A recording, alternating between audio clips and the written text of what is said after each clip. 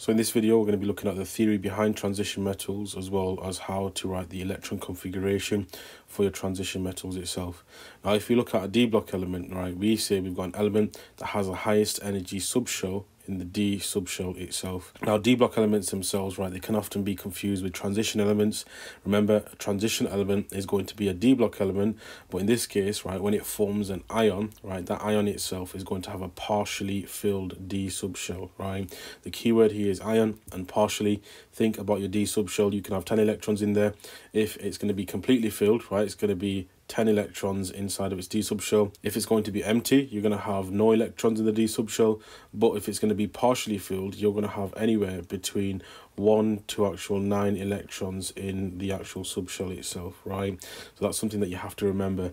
Now, when we look at our D block elements, we can't refer to all of them as transition metals, and we need to be aware, right, that the ions that they actually form is going to be determining whether it's a transition metal or not. Now, most D block elements, they usually form +2 ions itself, and this is because they lose 2 electrons from the 4s subshell. Now, in some cases, they can actually lose more electrons, and they can lose these electrons from the 3D subshell, because if we were to look at the 4s and the 3D subshell, they're going to be very close in terms of energy, thinking back to year 1 chemistry. Now, when we look at scandium and zinc, right, these are D block elements, but they're good examples of D block elements that are not forming transition metals itself. Now, scandium and zinc, they're not transition metals because they don't actually have any stable ions with a partially filled D subshell. Now, when we look at scandium, scandium actually forms a 3+ ion, and when we look at zinc, zinc is going to form a 2+ ion. Now, when you look at scandium, right, the reason why scandium doesn't actually form a transition metal is because when you lose these 3 electrons from the original 21 to form scandium 3+, you do not have a partially filled D subshell. If you were to look at zinc, which has 30 electrons, if zinc loses 2 electrons, right, you don't actually form, right, a partially filled D subshell again. And so, right, you also know that this is not going to be a transition metal ion, although it still is a D block element in itself. So looking back to year 1 in terms of electron configuration, right, we remember that our electrons, they're going to fill in order of lowest energy to highest. They're going to fill up unpaired, then paired for the same energy level. And then if we were to remove electrons, we remove them from the highest energy level, apart from 4s, where 4s, you need to know that it's added on before 3D and removed before 3D as well. Now, looking at this example over here, right, with iron, we know it's going to have 26 electrons in itself. And we know that we're going to start from the bottom of this little energy level diagram, and we're going to work our way up. So we go 1 and then 2. There's 2 electrons done so far there. Next energy level, right, it's going to be 3 and then 4. And then when we get to P, it's going to go 5, 6, 7 unpaired. Then we're going to start to pair 8, 9, and then 10 itself as well. We're going to do the same thing again, continuing on to 3s. I've got 11, 12, 13, 14, 15, 16, 17, 18, and then I'm going to jump up to 4s, right, instead of 3D, because you can see that's at a lower energy level. And then I'm going to end up with 19, 20, 21, 22, 23, 24, 25, 26, and then I've got all of my electrons over here as well. Now, if you were to look at forming an iron 2+ ion, right, what we need to be able to do is remove 2 electrons, right, from the highest energy shell. But in this case, right, because we've got 4s there, we're going to go ahead and remove these 2 over here. Now, does that actually form a transition metal ion? Is iron going to be a transition metal? The answer is going to be yes, because you still have a partially filled D subshell over here. Now, moving on, right, here's 2 awkward examples that you need to be aware of. There's curious copper, and then there's crafty chromium as well. That's how we remember it in chemistry. And these 2 actually have 1 electron in the 4s subshell, and then the rest being added to the 3D subshell itself. So as before, with copper, it's got 29 electrons. With chromium, we know that's going to have 24 electrons in itself. Now, how do these actually fill up? Well, they follow the same step as before. So I've got 1, 2, 3, 4, 5, 6, 7, 8, 9, 10, 11, 12, 13, 14, 15, 16, 17, 18. And then I've got 19. And then we skip to the 3D subshell. So then I end up with 10 electrons in there. And so what I end up with is 1, 2, 3, 4, 5, 6, 7, 8, 9, and then 10 altogether as well. Now, an interesting thing about copper is that when copper actually loses one electron, you remove this electron over here, and so copper plus, right, that is not actually going to be a transitional metal ion. But if we were to form, let's say, copper 2 plus, where we lose 2 electrons, let's say if I were to remove this electron over here, right, I would end up with a partially filled D subshell in that case. And so I know copper can actually form a transition metal ion itself.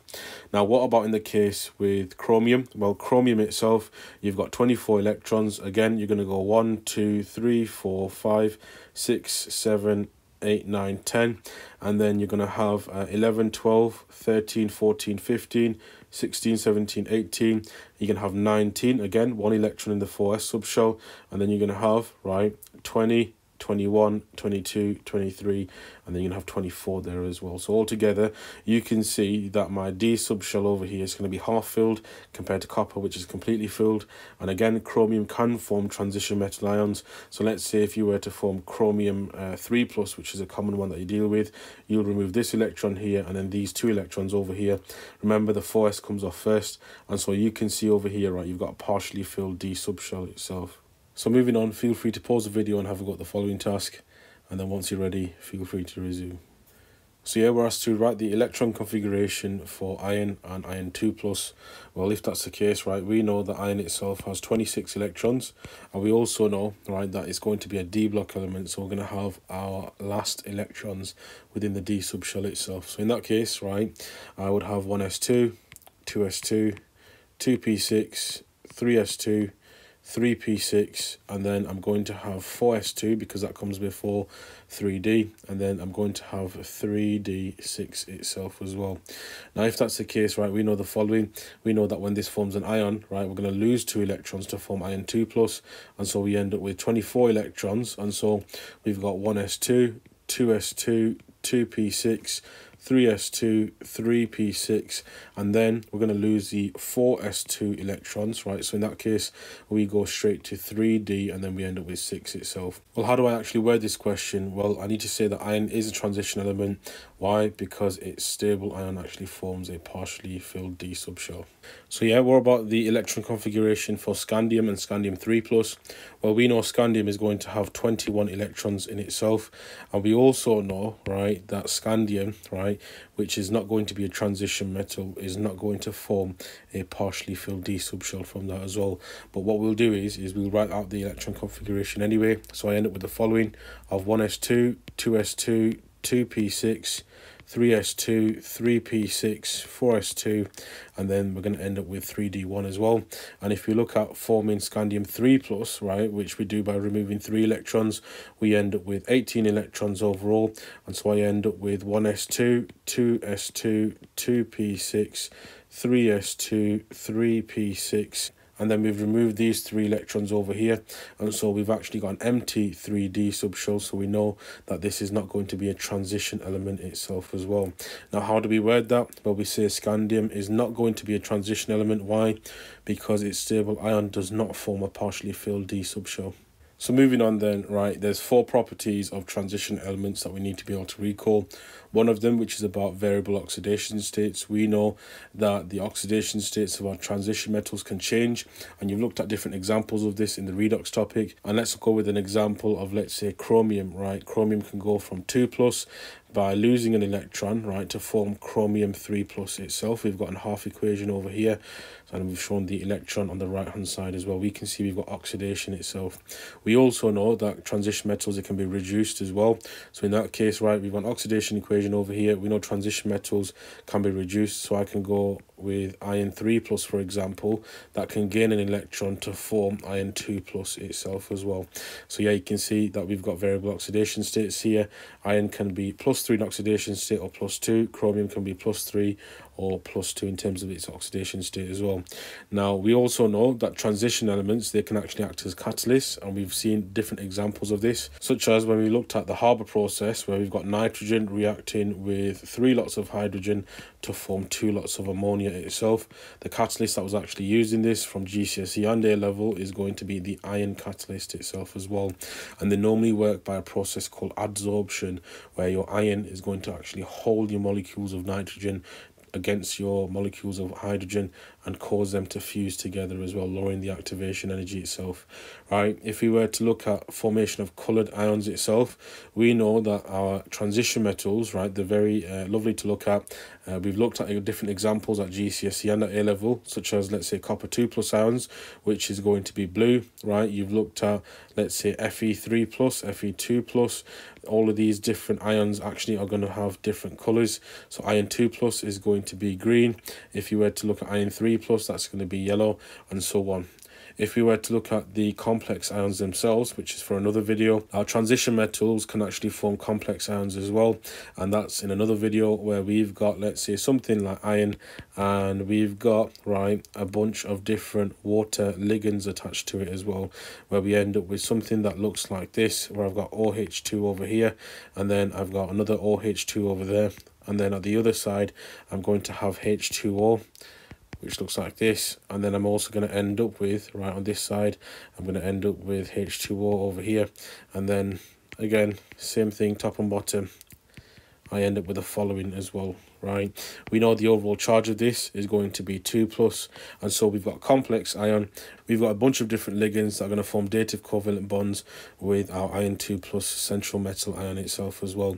And normally you've probably seen these already, but a complex, right? We can show something's a complex by taking the compound itself, which we've got iron, and then we've got 6 lots of water ligands, and then we put some square brackets around it to show we've got complex, and then we've got 2+ charge oxidation state overall. So moving on, let's have a go at the following task, right? I want you to pause the video and have a go at the following. So in this question, we're asked which statement about the elements in the D block of period 4 of the periodic table is going to be correct. Well, we start off with the first one. Chromium atoms have the electron configuration 1s2, 2s2, 2p6, 3s2, 3p6, 3d5, 4s1. Well, if I were to look at a chromium atom itself, right, we know that chromium is going to have 24 electrons, right? And so if it has 24 electrons, we know that the electron configuration would be 1s2, 2s2, 2p6, 3s2, 3p6, and then because we've got crafty chromium, we're going to have 1 electron in the S subshell, and then the remainder in the 3d subshell itself as well, and so we end up with 3d5, and that's actually going to be true, so our answer in this case must be A. Let's look at B, C and D and why they're going to be wrong. Now copper itself, we know that has 29 electrons in total, but copper plus ions, that's going to have 28 electrons. And so if I were to write out the electron configuration, right, remember we've got crafty chromium at the top for A and curious copper for B. We've got 1s2, 2s2, 2p6, 3s2, 3p6, and then, right, we lose an electron, because remember that has 1 electron in the 4s subshell, and then we're going to end up with 3d10 itself. Remember that 1 electron lost to form copper plus ions is going to be from the S subshell, which already has 1 electron inside of it. So we know this is going to be incorrect. Fe2+ ions contain 3 unpaired electrons. Well, when we look at iron itself, right, iron actually has 26 electrons, and so what I end up with is the following electron configuration of iron on its own. So now that's the electron configuration of iron. What about iron 2+? Well, when we lose those 2 electrons itself, we end up removing these 2 electrons over here, and what we're now left with is a partially filled D subshell itself. But the question is actually telling us that iron 2+ contains 3 unpaired electrons. If we look at the 3D subshell, right, what we actually end up with is 1, 2, 3, 4, 5, and then 6 electrons. We've got 1 pair in total and 4 unpaired electrons. So in that case, we know that's going to be wrong for Fe2+. Now, if you were to look at the last one, right, scandium forms ions with different oxidation states. That's going to be false, because scandium actually only forms a 3+ ion itself, and that's got a +3 oxidation state. So that's also going to be incorrect, right? So moving on, feel free to have a go at the following question. Pause the video and resume once you're ready to move on. So in this question, we're asked which property or properties is or are correct for a transition element. A, the element has atoms with a partially filled D subshell. That's going to be false, because it says atoms over here. We don't want atoms. We want to deal with ions with a partially filled D subshell. The existence of more than 1 oxidation state in its compound, that's going to be true, because remember they've got variable oxidation states. The formation of coloured ions, that's going to be true as well, because remember your transition elements, they can have lots of different coloured ions in itself, like copper 2+ was blue, iron 2+ was green, and so on. So our answer in this case is going to be B and C itself. Moving on, feel free to have a go at the following question. So what is the reason that zinc is not classified as a transition element? Zinc atoms contain a full D subshell, right? That's going to be false, because remember, we need to look at the actual ions itself, not the atoms. There are no zinc ions with an incomplete D subshell. We know that's going to be true, right? Because when we look at zinc, zinc forms zinc 2 plus only, and that zinc 2 plus is going to have a full D subshell. So our answer in this case is going to be B.